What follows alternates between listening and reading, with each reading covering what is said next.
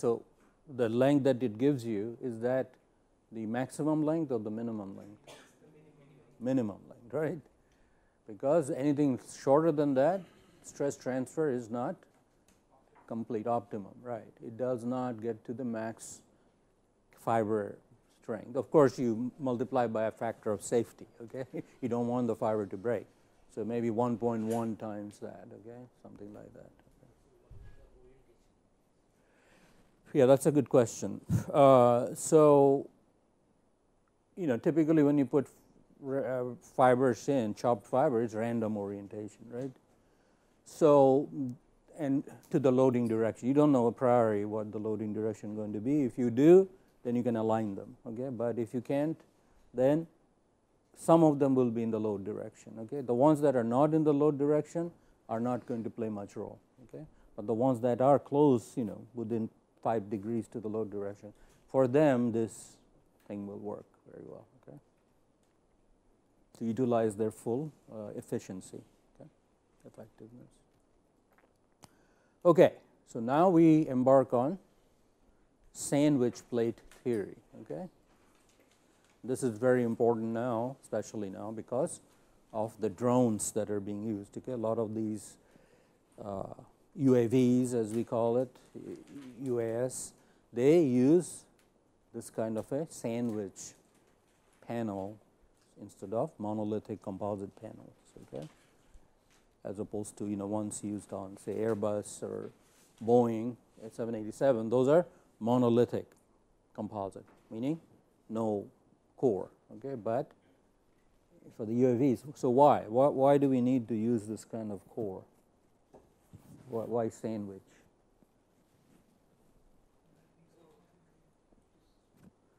Okay, very good. Because you can get the same effective bending stiffness at,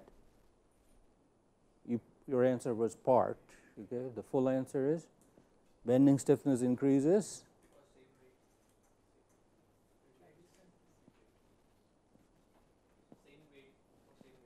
for less weight, okay? You have, so specific bending stiffness is much higher, specific. When you divide by the same, you know, area, say 1 square centimeter area, you are getting much greater bending stiffness. So applications where bending stiffness, like a wing, for example, is important to you, and it comes directly from the D matrix, okay? H cubed, right? So if your core just separates the face sheets, you know, by the geometric effect that you're seeing primarily. So H is much larger, therefore the bending stiffness is much greater, okay? As opposed to having just the face sheets just back to back, okay? Clearly it will be a lot less stiff in bending, okay? And A is unchanged, of course, okay? All right, and symmetric, so B is not a factor here if it's symmetric, okay? So, and it's called sandwich because it has 2 face sheets and a core, okay? And face sheets are typically bonded to the core, okay? They use strong adhesive bond, okay? And that could potentially be a weak link, okay? And I have to tell you this quick story then, what happened. How many of you have heard of the NASA X-35? I was involved in not the design, but some of the modeling. What the X-35 was planned for is to replace the space shuttle. See, Challenger blew up. Why? Because what happened to Challenger? Nobody knows? Ceramic? No. Come on, somebody. It's not that far back, you know. In 1986, the Challenger space shuttle blew up because the booster rocket, you know, there was a leak, and that flame hit the external fuel tank. Okay, that big red orange thing on the side, and that ignited. That has liquid hydrogen and oxygen. So the whole thing blew up after maybe few minutes after launch. Okay. So NASA decided to make the fuel tank internal to the space shuttle, okay, and that was the X-35 design. And clearly, they couldn't make it out of metal because of the weight problem, so they wanted to make it out of composite. Okay. And one of the options they were looking at was sandwich composite. Okay. Face sheet with a honeycomb core, and inside there will be liquid hydrogen, liquid oxygen, separate tanks, and that will be all internal. So when it flies, it will just fly, look like a plane with no external tank hanging outside. Okay, and that would make it safer from the booster, in case there is a misfire. And so in the design phase, this was tested, I believe, at NASA by Lockheed Martin company.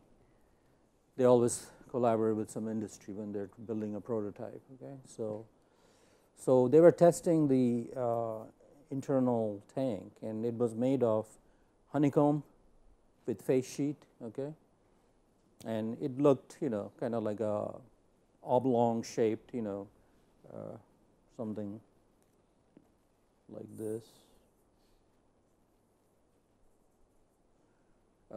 Pad, please. Notepad.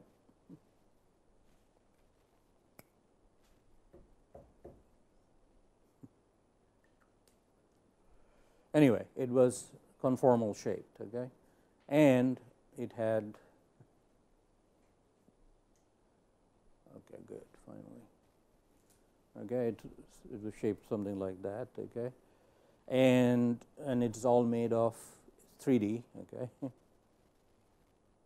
And so I'm looking at the top, from the top, okay, and the cross section of this tank was face sheet and honeycomb core. Okay, so honeycomb, it's hexagonal, right? Hexagonal honeycomb core. Okay, so each cell had this honeycomb shape, right? So what happened was they had filled the tank with liquid. They didn't use liquid hydrogen, of course. It's extremely dangerous. So they used liquid, I believe, nitrogen or maybe liquid helium, something like that. They filled it, and then they drained it, okay, because they wanted to do as many cycles to see what happens, filling and refilling. Okay, so let's say this is the inside and that is the outside. Okay, inside of tank, and this is outside. So if they used liquid nitrogen, it was close to minus 200 Celsius, right? And when they drained it out, of course, so when they filled it, what happened was the honeycomb, there was air, right? There's air in the honeycomb, and that air liquefied. Okay, the air liquefied, and so there was liquid, in each of the honeycomb, air had become liquid. And then when it was cold, there were micro cracks initially. That's how the air got into the honeycomb. Micro cracks closed because of the contraction. Okay, when you cool a composite, it closes the cracks. Okay, and then when they evacuated it completely, and then they left for home basically for overnight. But they had cameras, video cameras, looking, security cameras, and then they found what happened was right around say 1 a.m. suddenly it split open. The tank completely split open, and they had no idea what was going on, why it happened. There was no fuel inside, nothing. Why did it split open? Anybody knows why?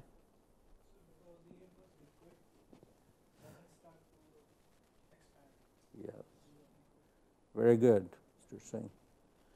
Yeah, the air started to expand, okay, but the microcracks were still not open enough to allow it to pass. So the pressure started, liquefied air, when it becomes gas, it requires a lot of space. So what it did was it pushed and caused delamination, and the delamination went all the way to a major junction of the tank. It has to be glued together, and it just split open. So it kind of, just like peeling an orange. Okay, it kind of peeled open like that. And this is called, the phenomenon is called cryopumping. That's a new word that we learned from this problem, cryopumping, because cryogenic temperature pumps in the air, and then, I'm sorry, I think I said it the other way. When the temperature gets cold, the cracks open up and the air gets in, and when the temperature starts to rise, the cracks close up, and the air starts to boil, okay, and it cannot escape, and that's when the grind. So temperature cold, the cracks actually, because of the residual stress is higher, as I said, the cracks were opening up, more air was getting in and freezing and becoming liquid. And when it was warming up, closed, no escape, explosion. Okay. So they abandoned this after that. The whole project was abandoned after this disaster, or maybe NASA realized that reusable launch vehicle was not sustainable, which is sad as aerospace, because it was a great vehicle, great design, a design that can sustain Mach 17 speeds and land at 200 miles per hour. Okay, that is achievement from aerodynamic standpoint and structural and control standpoint. It's gliding in. It has no power, unpowered landing from orbit, and the computer decides how much energy needs to be. So it does a lot of this S curves to shed kinetic energy. So when it lands at a higher than normal airliner, but around 200 miles per hour. Anyway, so moving to this then.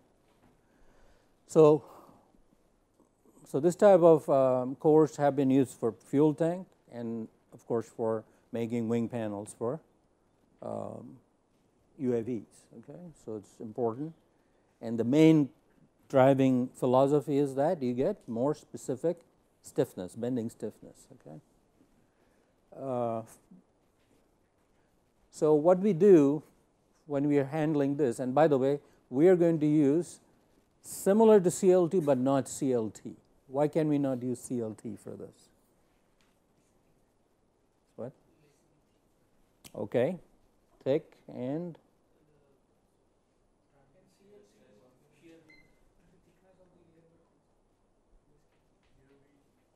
thickness is constant. The face sheet thickness is uniform. Huh? The normals are not normal in this case. Why?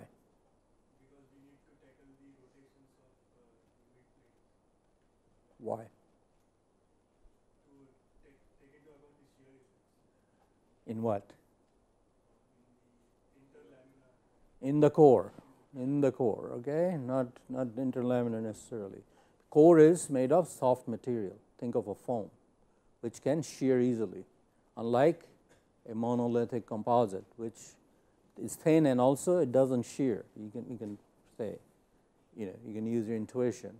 Whereas a soft core, whether it's honeycomb or foam, especially, will shear. So if you throw out shear deformation, you're throwing out the main issue in the case. Okay, so we must include shear deformable plate theory. Okay, in this. Okay? And then later on, I'll talk a little bit about the zigzag theory. Okay, I would add zone. Okay, so the assumptions are that the TF is the thickness of the TF top and TF bottom. Okay, TF top is for the top face sheet, TF bottom is for the bottom face sheet, in case you want to make them different. Okay, typically you don't. And core is foam core, but let's see, I can't read this very well.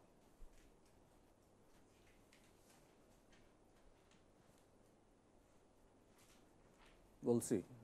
I think this is the thickness is H. Okay, thickness of the core is H, and TF and TF top and TF bottom are the thickness of the face sheets. Yeah. Assumptions: the core sustains only transverse shear stress. Okay, so we are saying clearly here, core can only handle tau xz. Okay, or x1. Okay, slight change in notation. We are going to x1, x2, x3 instead of x, y, and z. Okay. So x1, x3 plane, so tau xz are not 0, but sigma 1, sigma 2, and tau 1, 2 in the core are negligible. Okay, approximately 0. Okay, so in plane stress we are assuming core does not handle. So this is a very nice example of specialized components. Okay, the core is there to sustain transverse shear, because we know the face sheets cannot do that effectively. Okay, whereas face sheets are there to handle in plane loads, sigma 1, sigma 2, and tau 1, 2. So you can dividing the responsibilities. The face sheet sustains only in plane loads. That's the assumption. Okay, plane sections remain plane and do not remain normal to mid plane. Okay, so that's the difference. So we are tweaking the Kirchhoff hypothesis. Plane sections still remain plane. So in other words, when it's like I showed before, for CLT, this was the before and this is the after, right? Plane section remains plane and normal to the bending mid plane. Okay, now plane sections remain plane but not necessarily normal. Okay, it can rotate at an angle other than 90 degrees to the mid plane. So that is an important difference. That causes shear in the core. Both core and face sheet are orthotropic and elastic, and we assume small rotation, just like in. All right.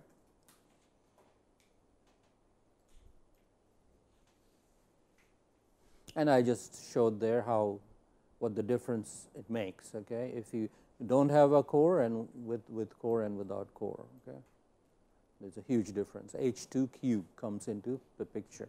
This was only TF cube, and this is TF plus H over 2 cube. So H over 2 could be 0.5 inch. Okay, so that's a huge increase in bending stiffness.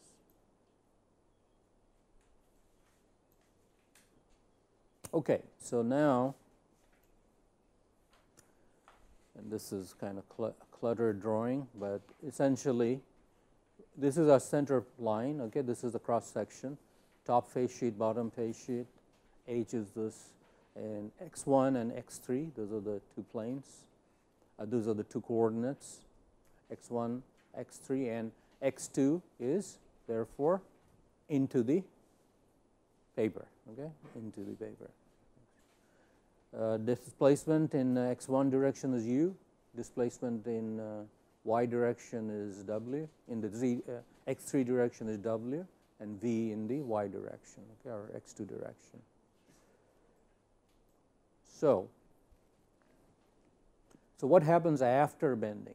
Okay, after bending, it looks something like this, and this is not the greatest diagram, but what I'm trying to show here is that the rotation of, okay, let's see.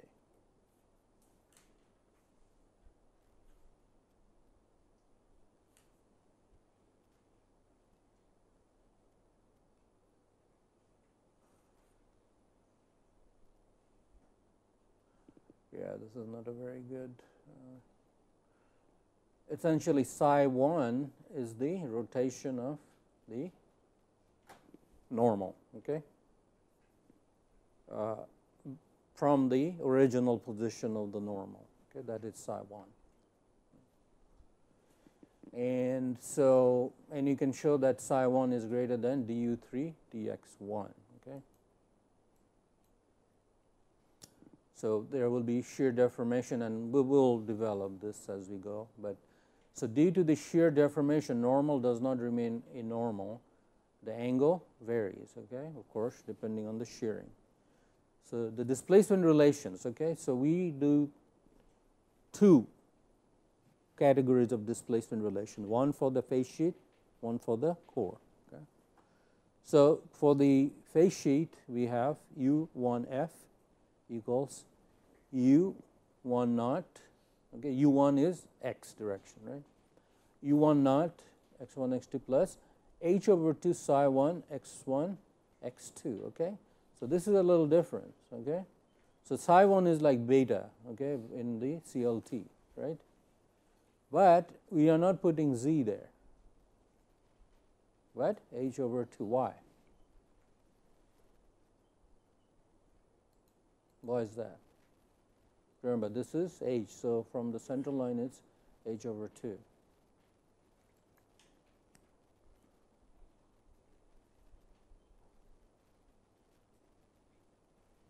Any idea why?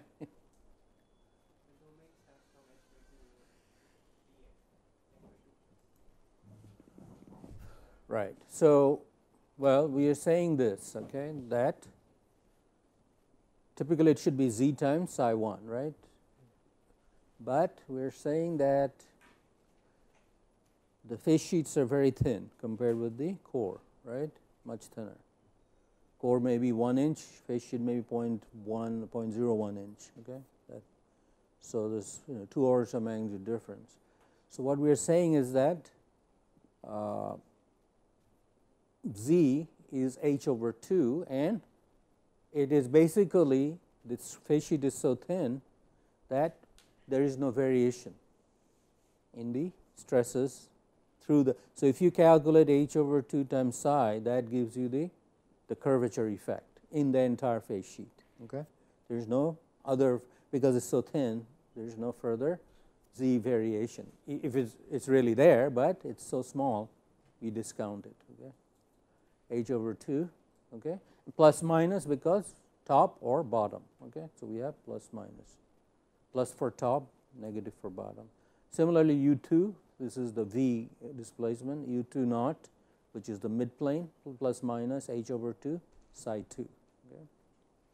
And U3 of the face sheet F is U3 x1 x2, which is basically your W term. Okay. And U3 face sheet and core are the same. Okay. The whole thing is moving like a rigid body in the W direction, the Z direction. Okay. So, that's for the face sheet. For the core, U1C, okay, C implies core, F is face sheet. Okay. So, U1C equals U1 naught, that is the midplane, plus now Z times x3 times psi 1. Okay. So, for the face sheet, for the core now we are using the Z times kappa definition, or not, in this case Z times rotation. Okay. And U2 will be similar, U2 plus x3 times psi 2. Okay. Psi 1, remember beta x and beta y, it's like that. Okay. Psi 1 and psi 2. Psi 1 is the rotation about the x axis, and psi 2 about the y. All right. So, x3 times psi 2, and these are functions of x1 and x2. Okay. So, we have done separation of variable basically. X3 has been separated, and then U3C, of course, we know is same as U3 naught is equal to U3F. Okay. They're all the same. Any question?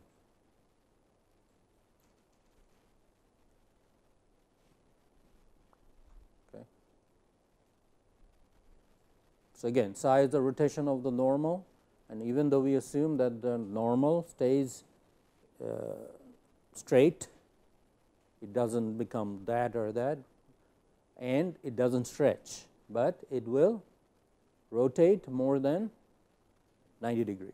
Okay. It can do this or that. Okay. and that causes the shearing. Okay. Strain displacement relationship. Okay. And again, plus h over 2 means top face, minus h over 2 means bottom face. Okay.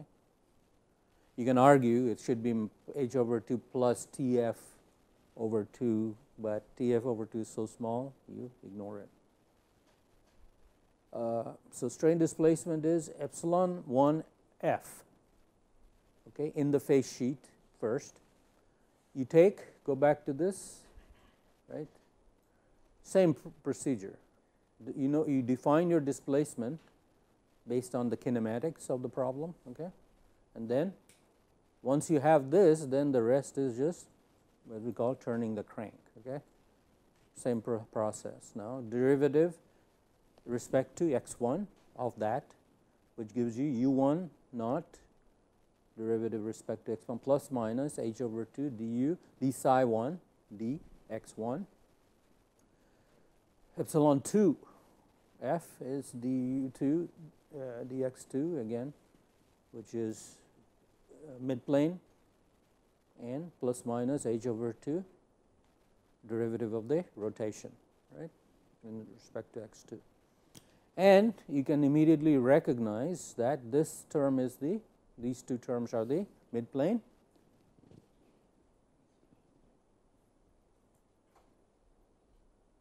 they are strains, midplane strain, and these two terms are curvature. Okay. It's not second derivative, but that curvature doesn't have to be second derivative because psi is the rotation. So derivative of rotation gives you curvature. Okay. In CLT, it turned out to be rotation was dw dx. So then it became d2w dx2. Okay, curvature. Yes. Oh yeah. Sure. Oh. It's cutting out. How do I get rid of this?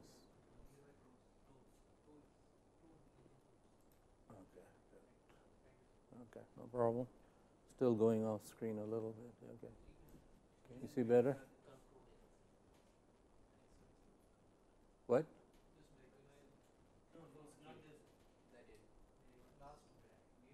Oh, yeah. Okay. Okay, no problem. Yeah, you should have told me sooner.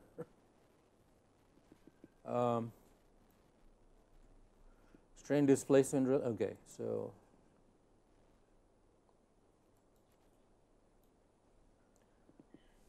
Okay, so where were we? Okay. So these are the strains for the face sheet. Epsilon 1, epsilon 2, and epsilon 3 will be 0 because there is no z dependence in the w in the deflection. So that is part of our assumption. There is no stretching of the normal. Gamma 1, 2 will be the cross derivative, okay, du x2, du2 x1, and this is what you get. Okay, this is the midplane shear strain, and this is the twist curvature. Okay, plus or minus h over 2 twisting curvature, and gamma 2, 3 and gamma 1, 3 are going to be 0. You can show that easily because they don't carry any shear. The face sheet carries only in plane load, epsilon 1, epsilon 2 and gamma 1, 2 in plane strains and therefore in plane stresses. Now the core strain displacement relations, immediately we can say that epsilon 2, 1, 2 and 3 and gamma 1, 2 are 0. That's part of our assumption. There is no in plane strains in the face sheet, in the core. Okay. However, we have epsilon 4, which is gamma 2, 3. Okay, is du2 dx3 plus du3 dx2. So du3 dx2 is not 0 plus, in this case, psi 2. Why? Because u2 for the core, if you recall, had x3. So if you take derivative of this respect to x3, this term goes away, and all is left is psi 2. Okay. All right. So, du3 dx2 plus psi 2. Similarly, gamma 3 1, which is epsilon 5, du3 dx1, du1 c dx3, midplane strain respect to x1 plus psi 1. Okay. So, these are the shear strains, okay? And you can see right away now that for our previous CLT theory, what did we see? We saw that shear strain was, this term was negative u du3 dx2, and shear strain went to 0. But here du3 dx2 do not cancel out psi 2 anymore. Okay, it's independent, and therefore you have non-zero shear strain in the 2-3 as well as in the 1-3. Okay, so shear, okay, in 1-3 plane and 2-3 plane. Okay. All right. So that's why it's called the shear deformable plate theory. Okay. CP. CSPT or CDPT. This is the only rotation, and it also related to the midplane strains. Okay. So now, if we combine all this, so we can make it a little less clumsy. Combining, we have epsilon 1 to epsilon 6. This for the phase sheet and the core. Okay. Epsilon 4, epsilon 5. So, you have the midplane terms, all of them have midplane terms, okay. Naught implies midplane, plus minus h over 2, kappa 1, kappa 2, kappa 6, 0 and 0. Okay. So, it's tempting to put these in there, but they are not curvatures, they are rotations, and therefore affiliated with shear strain, not curvature. Okay. So, they are contained in the epsilon 4, epsilon 5 definition, the psi 1 and psi 2, and these are derivatives of psi 1, psi 2 and so forth, and hence they are curvatures. Okay. These terms, okay, h over h2 times d psi 1, h2 times d psi 2 and so on, and there is a plus or minus there, okay, plus for the top and minus for the bottom phase sheet. And this is the full definition of the midplane strains. Okay. Notice that the rotation terms are in here for the epsilon 4 and epsilon 5, and kappas are defined plus or minus, sorry, plus or minus is on the ahead of this, d psi 1 dx, d psi 2 dx, and this is the cross derivative. Okay. Okay. Any questions? So, if psi 1 and psi 2 are 0, then, and you or set them equal to dw dx, then we get back our CLT. Okay. But here psi 1 and psi 2 are independent. So we've added extra degrees of freedom to the problem, and hence we are allowing shearing to take place. And from this you can go to higher order theories. Instead of just z times psi, you can have z squared times gamma and so on. Okay. So, other terms in this shear deformation can be added to it. So, that is called the higher order theories. Okay. But here we will stick with just the first term in that expansion. Stress strain relations. Okay. Phase sheet, sigma 1, sigma 2, sigma 6, Q11. Okay. You can put Q11 bar if you like, because it is really looking at a phase sheet can have many different layers in it. Okay. So, but just to keep things simple, we will put Q11, Q12, Q16. It's could be fully anisotropic. If you have plus minus, 0 plus minus 45, 90, so on. Q16, Q26 will no longer be 0 because it is no longer orthotropic. Okay. to find Q1 IJF,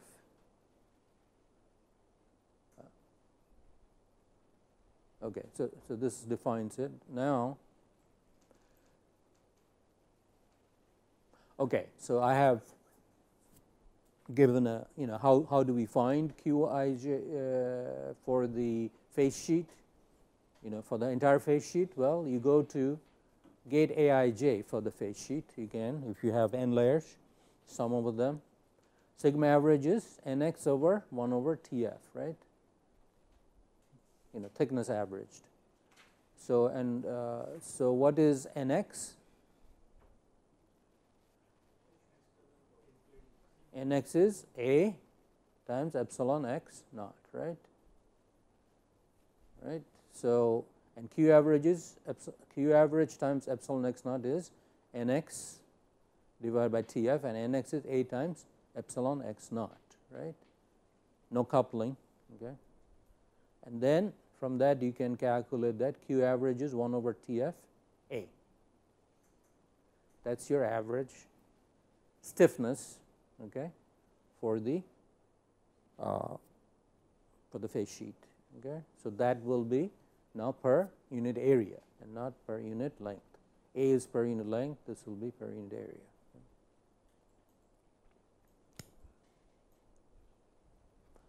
All right, so with that we go to the core. It just shows you a way to calculate your Q average. For the core, we assume this relationship sigma 4, sigma 5, which is tau 2, 3 and tau 1, 3, okay, is G2, 3 and G1, 3 times epsilon 4 and epsilon 5, okay, each multiplying. So it's a simple diagonal matrix. Of course, you need to know the shear modulus for the core, and we are assuming anisotropic properties, orthotropic properties for the core, okay, which can be possible if it's a honeycomb core, for example. Foam, not so much. Okay, you can skip that part. Yes. If we have a truss core, then how will that matrix change? Yeah, that's a good question. If you have a truss core,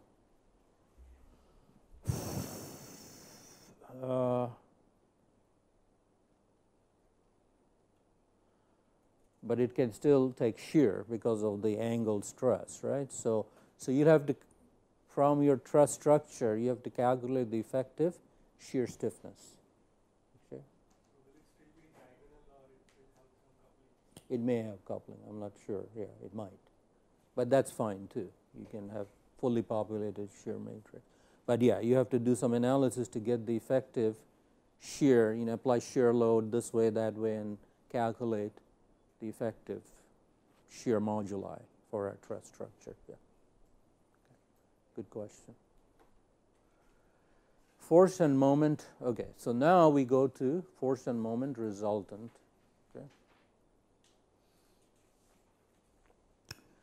So the force resultants are N1, N2, and N6 for the face sheet. Okay. And so N1, N2, N6 is integral.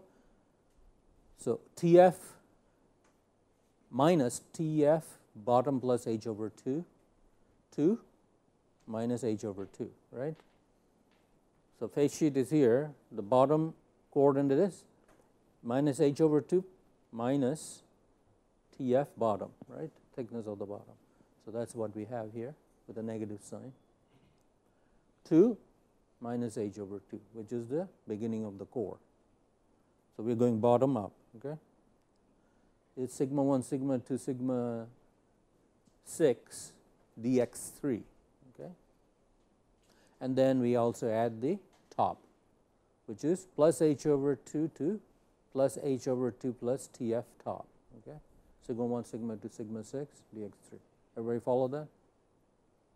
I mean, it's just integrating this. So you start here, go there, and then you start here and go all the way up to the top, because we are only looking at the face sheet here.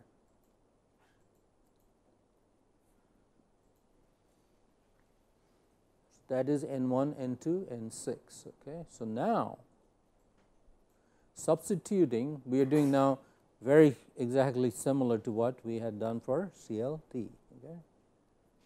So, now we substitute for sigma 1, sigma 2, sigma 6, and which is Q average, which we know how to calculate from A, times epsilon 1, epsilon 2, epsilon 6, okay, mid plane strain minus the curvature, okay, terms.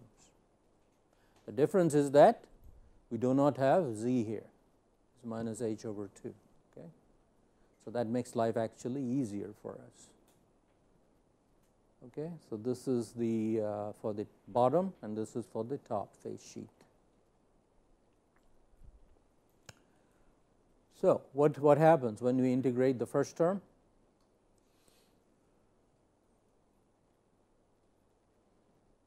We get,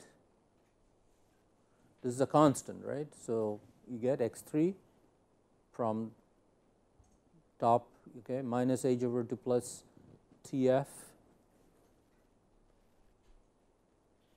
minus H over 2 minus becomes plus T f bottom plus H over 2. So, H over 2 cancels out, only T f bottom is left, and similarly for Q bar, Q average for the top. Okay. Again, H will cancel out and you are left with T f top. Okay. Everybody follows that? So, that gives you your A matrix. So, you get A top, Aij top, Qij T f top, Aij bottom, Qij T f bottom. Total Aij will be Aij top, Aij bottom, okay, summation. Okay. Straightforward. Now, B. Okay. B matrix is, you can show that it will come out to be, you can probably guess. Can you guess by looking at this? Sorry, not this, but this. What is going to be B?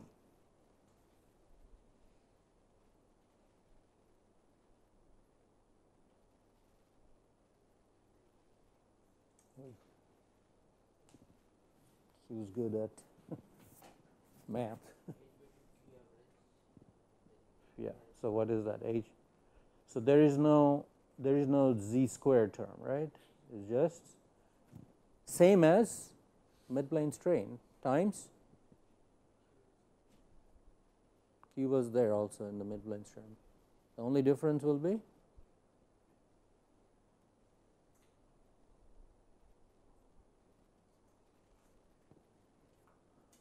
Q is there for both terms.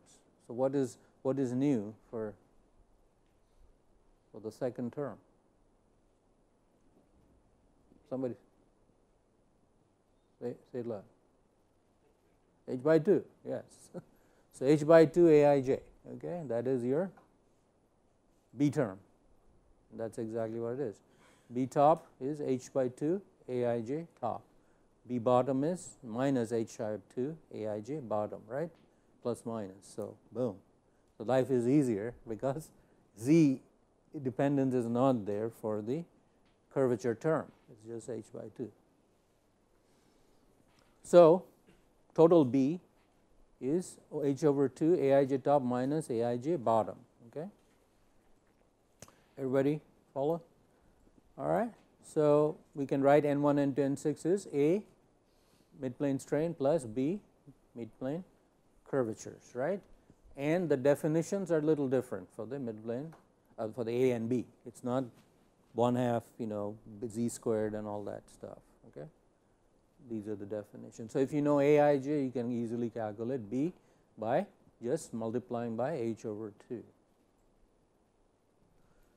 Now, we come to the moment resultant, okay, M1, M2, M6.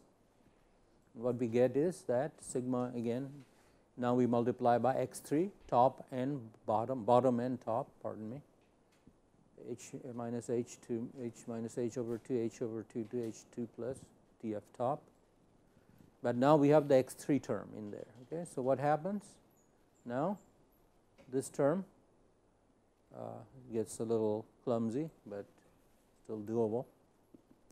So, the first term we get is Q times 1/2 minus h over 2 squared, h over 2 plus Tf bottom squared. Okay. Everybody follow that? Minus minus, minus squared becomes plus. And then this is the bottom term, and this is the top term will be 1/2 Q, similar, except you are using the top coordinates. Okay. HF plus Tf top minus h over 2 squared. Okay. And so this now is the so-called C matrix. Okay. It's not B, because clearly it's not the same as B, but this so now we get A, B, C, and D. Okay. It's not going to be A, B, B, D, but A, B, C, D. Okay. And that's a definition of your C I J. Okay. Bottom and C I J top. Okay. And this is the way you can write it, final form, Qij, HF top, Cij will bottom is this, and this is the Cij top. And just like we did for B, to get B from A, we can get D from C, because the only difference again is the h over 2 term. Okay. So, boom. So, we get Dij total will be h over 2 bending stiffness, Cij top minus Cij bottom, okay, times h over 2, because there is no z dependence for the curvature term anymore. It's just h over 2. Okay. Clear? No? Crystal clear? Okay. So, now, we defined our ABBD matrix for the face sheet. What about the core? Oh, we got the core right here. Okay. Core does not come into the picture for the in-plane stresses and moments, in-plane forces and moments. Core does not carry any in-plane forces and moments. So, the core's contribution comes only for the shear deformation, yes. Through that, 1 second, there you go.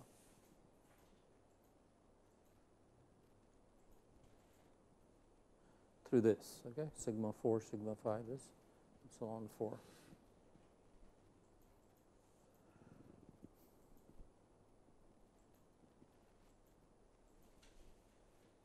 So, for a sandwich plate, therefore, the total overall in-plane relationship is in-plane force resultant and moment are related to A, B, C, D, epsilon naught time and kappa, right, where B and C are not equal.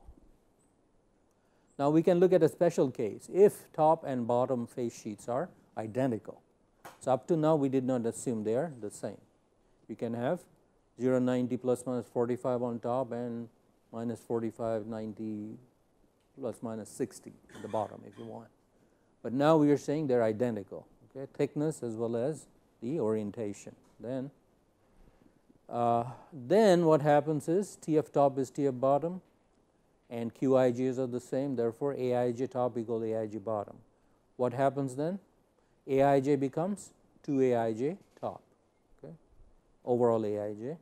But also we know that Bij is Aij top minus Aij bottom. So, if they are identical, Bij becomes 0. Sorry. Cij similarly, what happens to Cij? Cij top becomes equal to Cij bottom, okay, if everything is the same. You can see that here, okay. These two become identical. One is the opposite of negative of the other. So, Cij total is 0 and Dij becomes 2 times h over 2 Cij, which is h times Cij top. Okay. So, now we have decoupled it, the problem, just like we did with B symmetric. Okay. Again, so if you have a symmetric sandwich panel, then it becomes decoupled, and we have the extension and the bending completely decoupled. And each one we know how to calculate Aij and Cij, so we can solve the problem. Okay. Yes.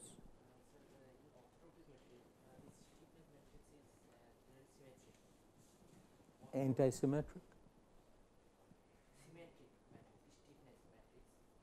Material stiffness matrix, yeah, yes.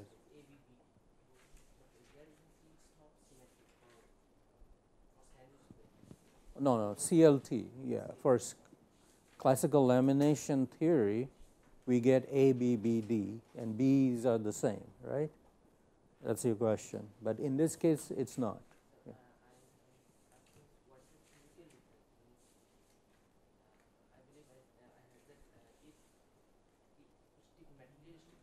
Yeah. Yeah, but this is not a material, it's a structural matrix, right? It's not a material. Of course, material Q matrix is still symmetric, okay? But our assumptions result in that B and C are not the same, okay? But it doesn't create any physical violation, no. The only thing it will do is that the effect of curvature, the coupling effect, curvature on the stretching and the effect of strain on bending are going to be different from each other. Okay, that's all. So it's not a major. I mean, the effect's still there, but it will not be. If the B's were the same, then they're equal, effect. So the coupling can be weaker or stronger depending on B and C. Okay.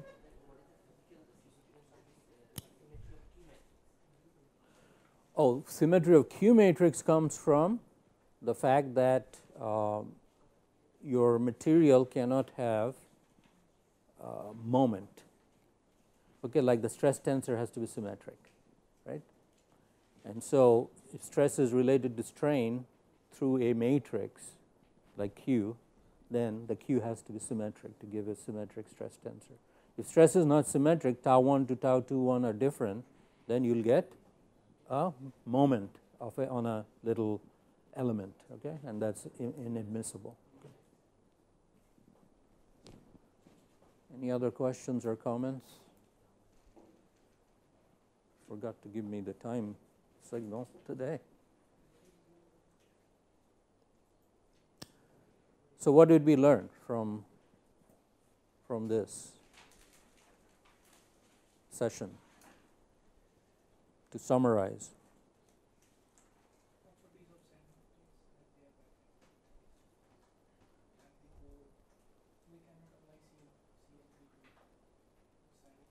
Why? Core has shear deformation, okay? Core allows for shear deformation, and therefore we must be able to accommodate that, and that affects the face sheets because shearing will cause change in the curvature of the face sheet, right? As we saw, the derivative of psi comes into play in the curvature term. Okay, so they are interconnected. You can say, oh, core is shearing. So what does it affect? How does it affect the face sheet? Well, it does through the definition of your curvature. So the kappas are interrelated to the face sheet.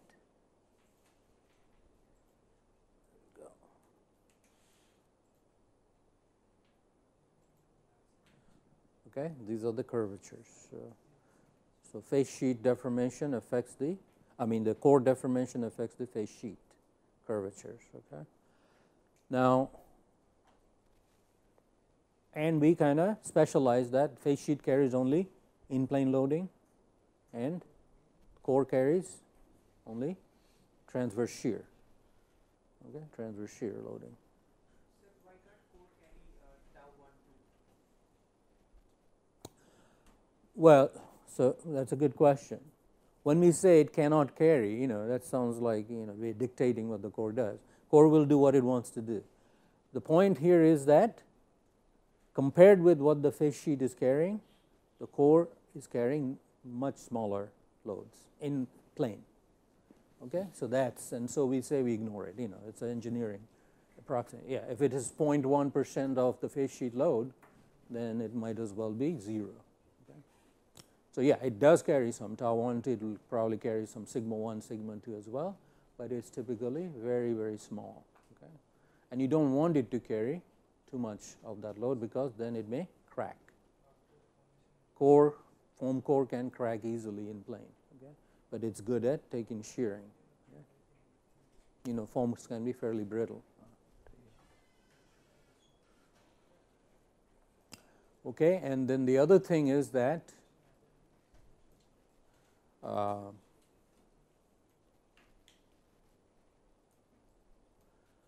we assume that, of course, there is perfect bonding between the core and the face sheet, okay, which is not always the case. Okay, as I showed here, there was a weakness and it cracked the whole thing open, the tank. But that is an inside assumption, so you should write that down. Perfect bonding between face sheet and core. And so, and we'll look at a special problem, special case of cylindrical bending, and then we can see how we can solve a problem for a sandwich panel, okay, under bending load. So we'll do that in the next session. So I guess we'll take a break now, and unless there are other questions. Okay.